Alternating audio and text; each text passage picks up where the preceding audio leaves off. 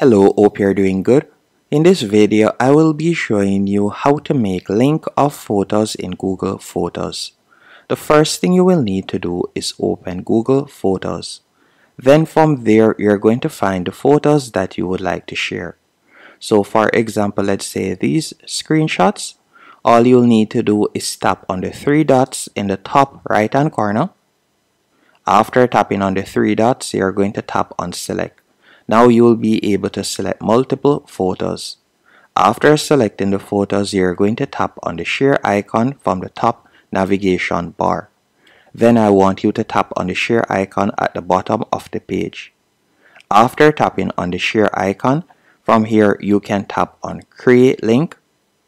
After tapping on create link, you can tap on create link once more.